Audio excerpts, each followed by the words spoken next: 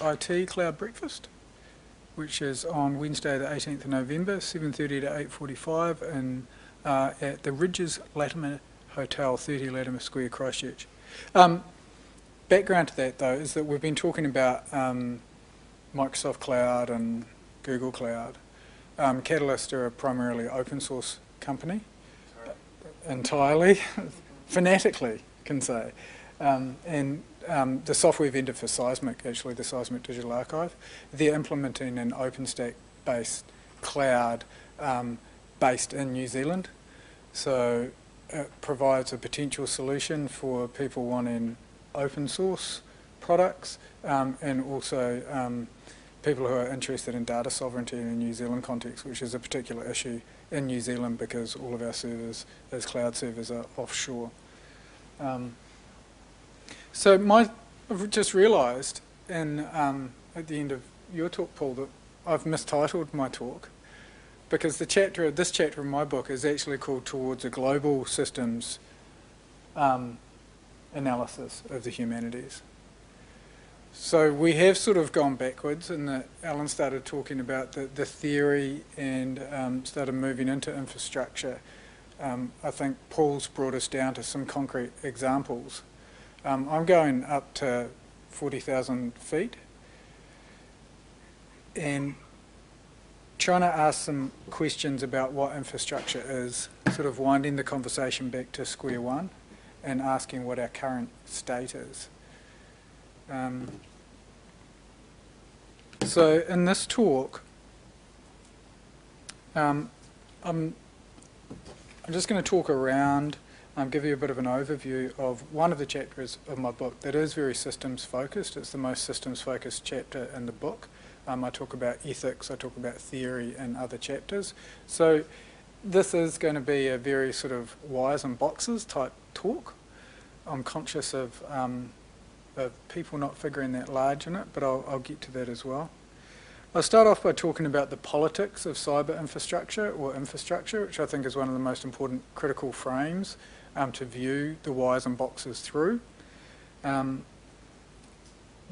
I'll outline the chapter towards the systems analysis, and then talk through a diagram, the key diagram in the chapter, which is an enterprise architecture model of the current state of global humanities cyber infrastructure. So it's rather capacious, and it would be good to have that interrogated. So the politics of cyber infrastructure. A bit of a potted history here, I suppose. My introduction to humanities cyber infrastructure really started with the publication of the American Council of Learned Societies report, Our Cultural Commonwealth, 2006. It charted massive opportunities that have been talked about before, but I think it crystallised in this report, for computationally intensive humanities research, mirroring activity that had been happening in the STEM disciplines for some time, but driven off the back of large digitisation efforts that were producing very large corpuses of digitised material that seemed to offer potential for seriously computationally intensive research. It instantiated a mode of infrastructure or humanities infrastructure, a way of thinking about humanities infrastructure that was modelled on the STEM style of infrastructure. The big dollar STEM model, we could call it. And I have no great problem with that either. I think that was a good place to start. You may as well look for models that are already working and look for models that might provide the most amount of leverage for computers. A few big projects were initiated around the world and didn't deliver what they hoped. There's a famous article, I think, in ZNet magazine that says that 65% of IT projects fail.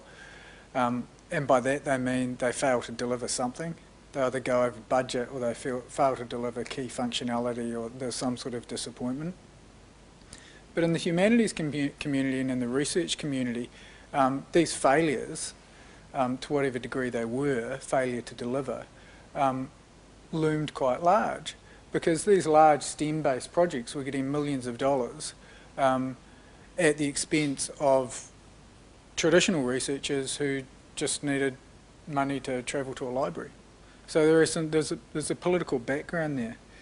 Jeffrey Rockwell produced a good article in 2010 it sums up the zeitgeist, I suppose, the reaction against big dollar STEM style infrastructure.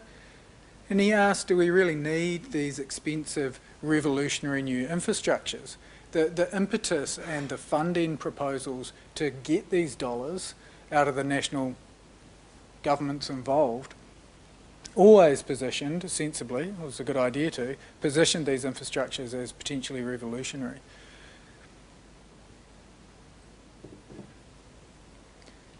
Patrick Svensson is a scholar who looked at things from a slightly different angle. He asked, what about people, spaces, laboratories? The argument is that the humanities don't need wires and boxes. We aren't mature enough, our data's too messy. We're never going to be able to get enough value out of computationally intensive research. It'd be better to put our money into people, spaces and laboratories. More recently, we've had feminist critiques from people like Miriam Posner, who asked, what about gender and race? We all know that Silicon Valley is dominated by white middle-class men. Are the infrastructures that we're going to implement simply going to reproduce that? And it's easy to shrug your shoulders at that and say, well, they're just computers. But one of the great benefits of the humanities is that we interrogate our wires and boxes and we say, well, no, actually there are ways to produce more inclusive and diverse data models. We need to look at our data models, we need to look at the products that we're using, we need to look at how we can make them more gender and ethnically inclusive.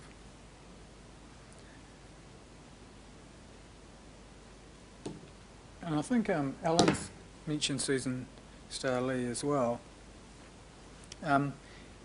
Historians of technologies and ethnographers of technology are starting to give us new ways of looking at infrastructure and not necessarily politicising it, but looking at it in anthropological terms, not looking at the digital as something alien, as something new, but as something that's embedded in normal human practice and sits within a long-term 10,000-year continuum of technological development.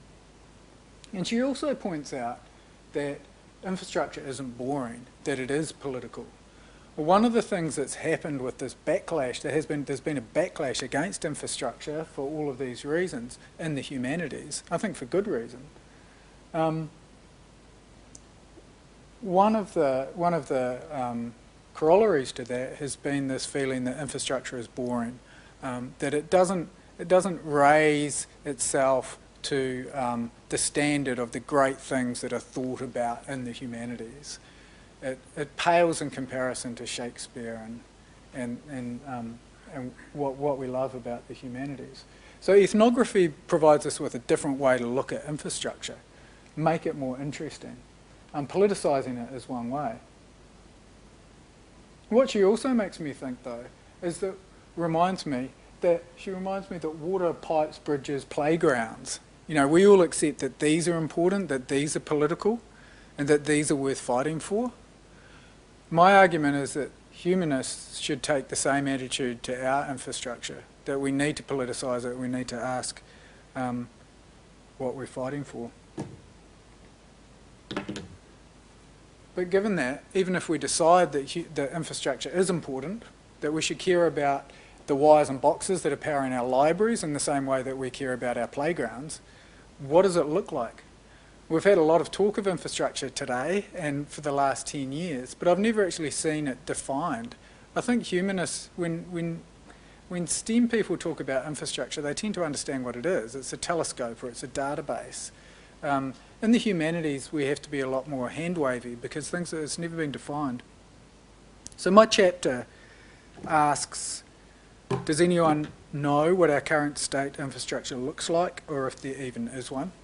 If we're having this big backlash against the infrastructure, or we're putting millions of dollars into it, whatever our position is on it, you would think that we would have done some due diligence and understand what it looks like. It's a sort of first step for any engineering process. But then how would we go about working that out? Do we just take discrete examples and say, well, there's the CEISMIC archive, that's one type of infrastructure. There's Google, that's another. Where does it fit? In the engineering field, you do a systems analysis. And that systems analysis sounds like would be very wires and boxes related, and it is, they tend to be. But people and politics also come into it. But I was trepidatious about systems analysis, and I think we need to be really careful about importing systems analysis into the humanities. Robert Lilienfeld wrote a really good article in Social Research, it's an iconic article, in 1975 titled Systems Theory as an Ideology. Well, he pointed out, and it's fascinating to me as a historian of ideas, the impact of systems theory on contemporary thought. We talk about economic systems, business systems, political systems natively today. But in the 19th century and before, we wouldn't have used that word. Systems theory is a peculiarly modern way of looking at the world and looking at people and networks and infrastructures. And one of the things about it is that it's highly embedded in discourses of bureaucratic discourses, neoliberalism, managerialism. We can ask why. It's because it's so efficient. It's an efficient mode of analysis. Once you label something a system, you can put it under the microscope, you can see where the inputs and outputs lie, and you can start pulling levers. You can start implementing policy levers and management levers and start manipulating that system in interesting ways. So systems analysis is highly political. It adopts, when you make a systems analysis of a system, you capture it in time as accurately as possible, and you normally do it with a purpose in mind. So it does need to be taken with care, used with care. There are other ways of looking at systems as well, though, that are more positive. So systems analysis in that instrumentalist mode is a dangerous thing. But systems are always also talked about by historians of technology in a completely opposite way and a much more positive way. Historians of technology talk about systems in opposition to technological determinism. So the unsophisticated way of looking at technological development is to say that history advances in a deterministic fashion. That it's not people that control technology, the world or society, it's technology. That fire gives us a particular society. In pure Marxist terms, I suppose, the handloom gives us a village society, the steam engine gives us industrial society. So when you're analysing a system in that sense, if you're a technological determinist, you're going to say that people have no control. We don't know it, but technology is in control.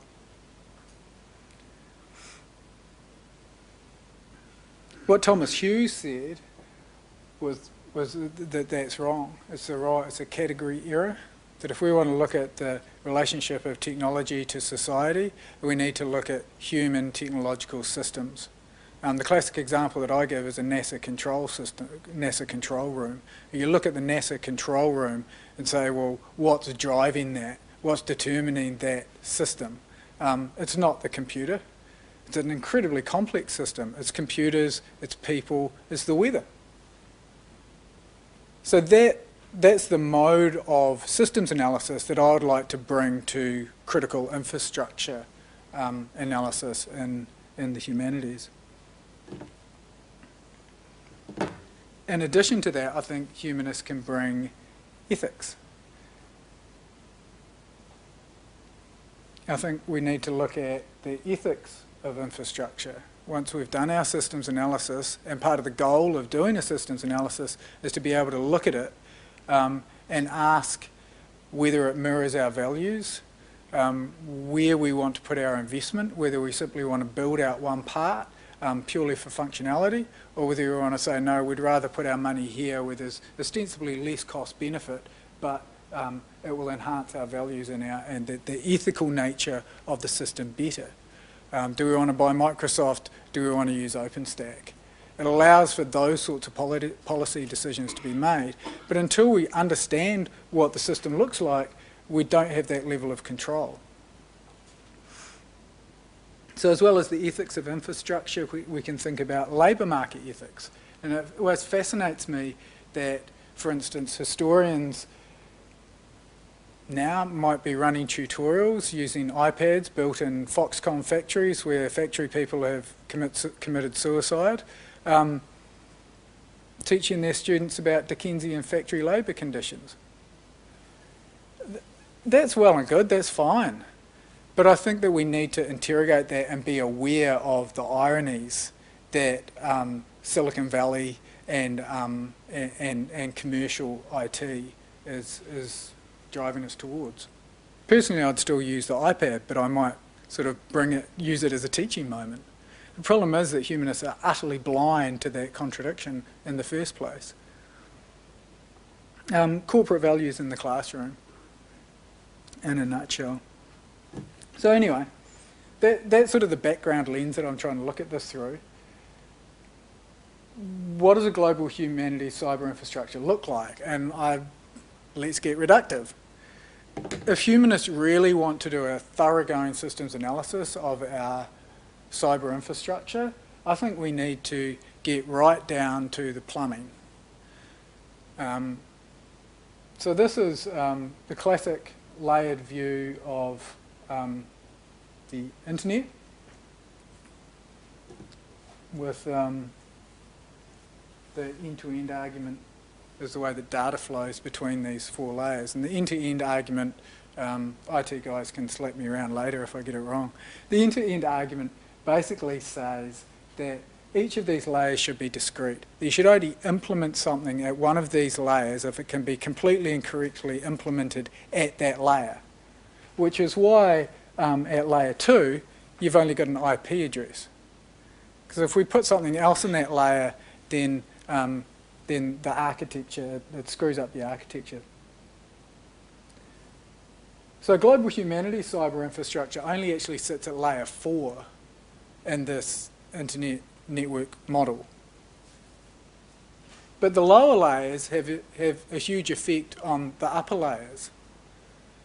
Now, who out there might be inclined to circumvent or degrade the end-to-end argument to some degree? I think it's been happening for a while. You guys can probably tell me if I'm wrong. I think it's been under pressure for a long time. But my understanding is that ISPs are quite happy to put monitoring into a particular layer there that can't be correctly implemented in a particular layer in order to throttle. So net neutrality and the freedom of the internet is all implicit in this layer, in this layered architecture.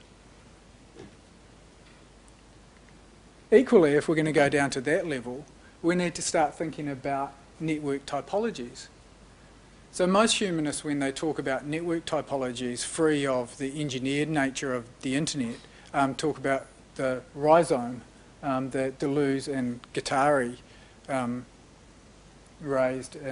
used in 1,000 Plateaus in 1988.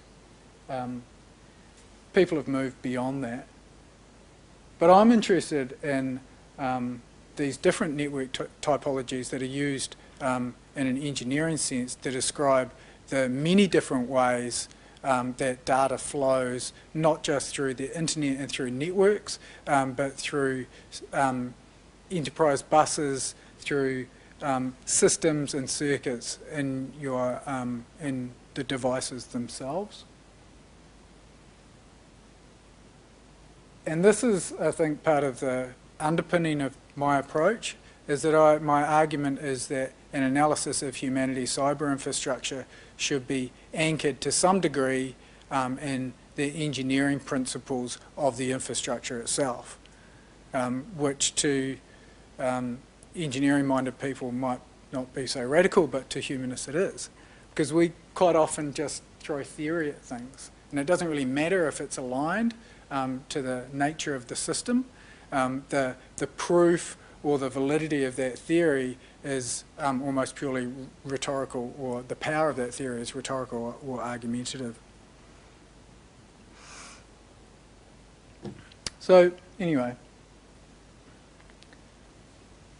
what does it end up looking like? This diagram is really the core of the chapter. It's based on the Open Architecture Group's, one of the Open Architecture Group's models, Model 42, I think. The Open Architecture Group is an enterprise architecture forum that provides lots of different models that you can use to do systems analysis, enterprise architecture, and co. So to me, this is global humanities cyber infrastructure.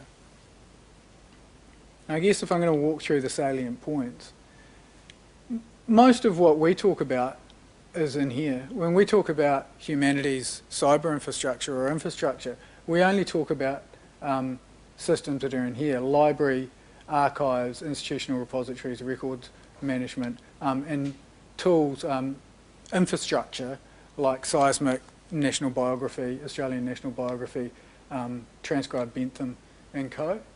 But it's only one slice of what humanities cyber infrastructure actually is. So what I'm trying to do is explode, I guess, this notion that humanities cyber infrastructure should be modelled on STEM.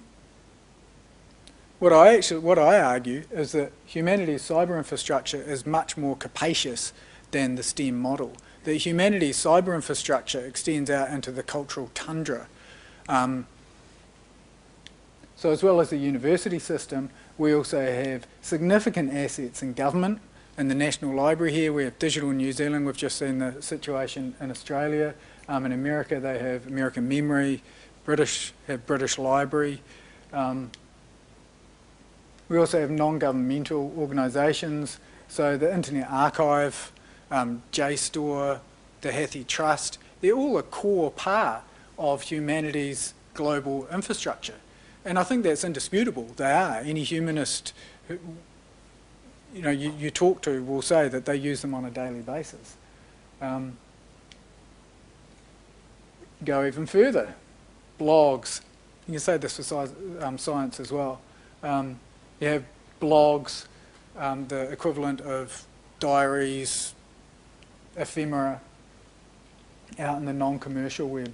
Blogs, archives, content management systems, publishing. So what I've tried to do with this diagram is just give a few indicative examples of the type of infrastructure assets that sit within a particular sector, and then provided examples of the type of systems that support that infrastructure. And I suppose that's the other way to read this this diagram, is that all of these assets are connected through a metadata environment. So we've looked at honey. I mean, we have these down the bottom here. We have Digital New Zealand, honey, DPLA, Europeana. We do have some specific infrastructures that do highly concentrated aggregations of cultural humanities data. But equally, if you're looking at it in the broader sense, we have the web, and we have many different types of metadata schemas that that function sometimes function outside of these aggregation points. So the other thing about this that I found interesting, and maybe it's just the way I drew the diagram, is that if you go to the right of the diagram, politically it tends towards the right of centre politically. So the further to the left of this diagram you go, out into the open web, the further to the left politically the governance of the assets becomes. The further to the right, the further capitalist it gets, interestingly.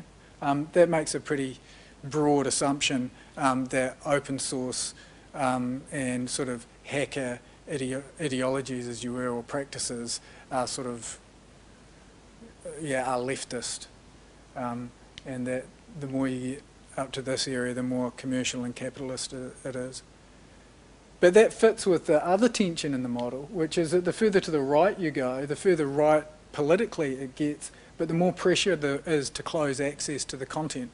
And the further to the left you go, the more pressure there is, because of the ideological basis of it, to open up the content.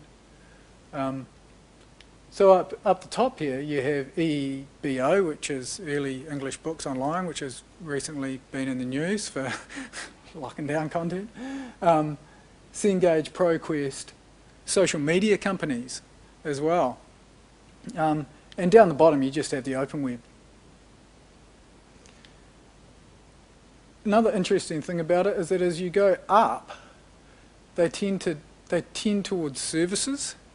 So as you go up the model, it tends towards Microsoft, Google Apps, Gmail, Facebook.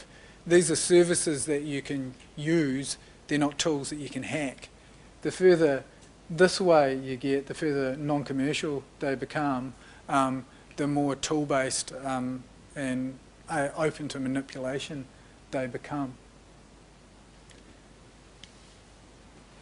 Down the bottom here you have this tendency towards, at this end, in this quadrant, I suppose you could say, open source database products, open source operating system, open programming languages. I need to delete that. I don't know what an open programming language is. Anyway. Yeah. And up the top, more commercial. The main anomaly in this, and it says something, it doesn't say anything, this is the TOGAF model. I just plugged this stuff in and this is what it looked like. The one anomaly that's quite interesting is in here. We've got this situation where the large internet companies, Google and Facebook, are actually running on open source code. So you've got this open source code, right up at this closed end of the diagram. That's an anomaly, but we understand why it's an anomaly. We understand the commercial drivers for Facebook and co to open source artificial intelligence engines and let us use them. The last bit that I haven't mentioned is this preservation layer, UK Data Archive, New Zealand Digital Heritage Archive and co. So this is one view. I argue in my chapter for a genre of systems analysis or critical infrastructure analysis. I think it's probably a better term. I personally think we need dozens and hundreds of these different types of views from different perspectives within the humanities community. That's what a critical view of systems analysis in the humanities gives to you. It makes you realise the subjectiveness of this. I've said that I've done my best to anchor it in engineering, so it's got some sort of connection to the real. That's my thing, sort of post-phenomenology. I'm interested in the nature of digital objects, the nature of infrastructure in philosophical terms. So, of course, I'm going to bury down into engineering. But I'm aware that that's a subjective position to take to systems analysis.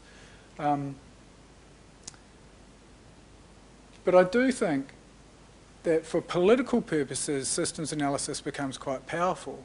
If we can look at define a global humanities systems infrastructure in this way, then we can start talking to our enterprise architects and other people in government in our universities and saying, we would prefer that you invested at this end.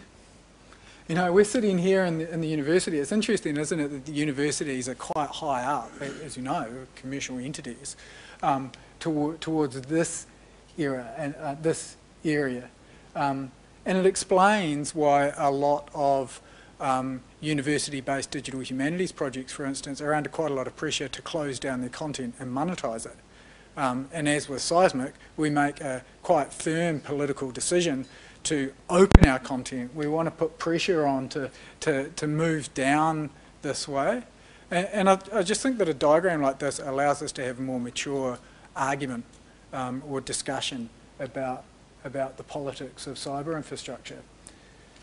And I'll say one more thing, that I would hope that it's not, I don't want to be pejorative towards this end either, because I think part of that mature discussion includes an awareness of the ecosystem, of the importance of all the different components within it. There is a space for Google Apps for Education and Microsoft 365, but it needs to be balanced across a fuller understanding of a global humanities cyber infrastructure and where we put our content. And so finally, there's something missing in that diagram that I deal with elsewhere in the book, and it's people. So the big difficulty for me is, I think with this chapter is going to be the fact that I ignore this problem, and this is the problem that 99% of humanists care about. When they think infrastructure, they think this. They don't want to look at systems diagrams, and it's difficult to communicate the value, the potential political value of systems analysis in that way. Thank you. So I'm just thinking off the top of my head, I've had the advantage of having read this chapter before and being able to study the diagram a little bit, so taking off from there. I'm just thinking off the top of my head, you pointed out that interesting anomalous zone up there where Hadoop and so on is. I'm thinking to myself, the anomaly is a function of the fact that this there are two dimensions in this diagram. You have an x-axis and a y-axis, tools to services, and from open to closed. Potentially, this kind of diagram activity could be the basis of an extended, maybe even funded research project. Let's imagine that we put together a team of researchers whose function is to go out and study those examples and kinds of systems and annotate them not just in 2 dimensions, but who knows, 15, 20, 30 kinds of dimensions, including such things as which are funded by the government, which are funded by, which are dominated by female users, which are dominated by male users. Who knows what the number of features are. And then run some kind of clustering algorithm over it, like a principal component analysis, so that you get a visualization which takes account of multiple dimensions, just to see what rises to the top there in terms of clusters. It's potentially a project. Yeah. That's a really good idea. And it reminds me that what I've just presented here could appear really brittle to the IT people in the audience, because it's just one. It's not even one view. It's, you know, IT professionals, if they were going to do this exercise, would have whole libraries of diagrams. You know, so I've probably haven't even got 1% of what an IT professional would do to do this sort of task. It's very, and in that sense, I'm conscious that it's quite conceptual. But I think that's a really good idea. I think that we need different views. Solution architects talk about views, and I think we need lots of different views of this. And that perhaps the danger of my chapter is that it'll sort of become hypostasized, and people will point at this diagram and say this is humanities cyber infrastructure, and it's not. It's just one of 1,000 possible different views of it, which makes it even more important potentially to keep going and get more people involved.